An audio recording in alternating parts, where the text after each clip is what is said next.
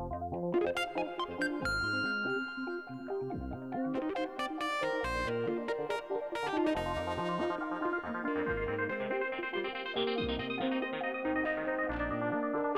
going on, guys? Welcome to my tutorial on Adobe Edge. In this video I'm going to show you guys how to create a drop down menu. So I'm going to import the images I have for my buttons. So this is the concept for my drop down menu. Basically what's going to happen is you hover over this Adobe Easy button and then you'll get these other three buttons. Now what I'm going to do is I'm going to come over here in the timeline and I'm going to select the three buttons. This is part of the menu, and select the keyframe for opacity and then select another keyframe. But this time I'm going to come over here for this keyframe, bring it down to 0. Control Command L, and I'm going to call this menu. And for the beginning of the timeline, Control Command L and call this button. The next thing I'm going to do is Control Command T for a trigger, and we're going to click stop. So for the trigger, this is going to stop the timeline when it starts. As soon as the timeline starts, you'll just see the button, and then when we hover over it, we're going to get the menu. So first I'm going to select this button over here, right click on it, open actions, and we're going to do a mouse over, go to and stop, menu, and then we're going to do another action, mouse out, go to and stop, button. So what we just did is this: mouse over, when you hover over this button, the menu is going to appear and it'll go to the menu on the timeline. Mouse out is when you move the mouse away, it's going to go back to the button. So we're going to do the same thing for this button too.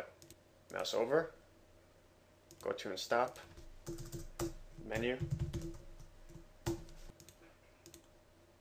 mouse out, go to and stop, button.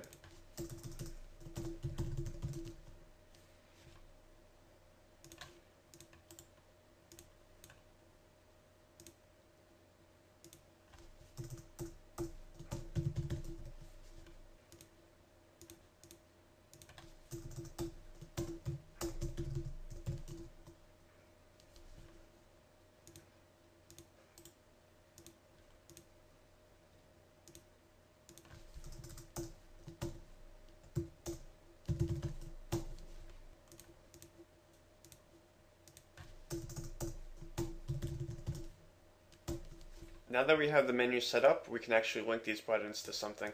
So I'm going to take this menu button over here, YouTube, open actions, and add another action called click, open URL.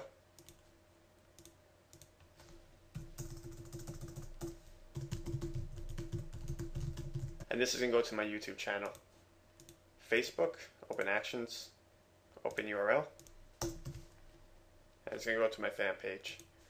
Next, I'm going to take this blog button, open actions, select click, open URL,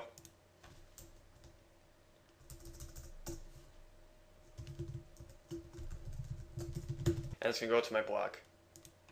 Control Enter to test this, hover over, and we have this menu.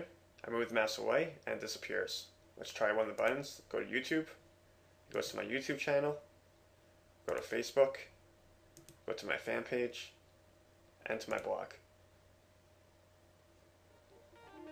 And that's it. That's how you create a simple drop-down menu in Adobe Edge. I hope you guys enjoyed this tutorial, and I'll see you guys later. Cheers.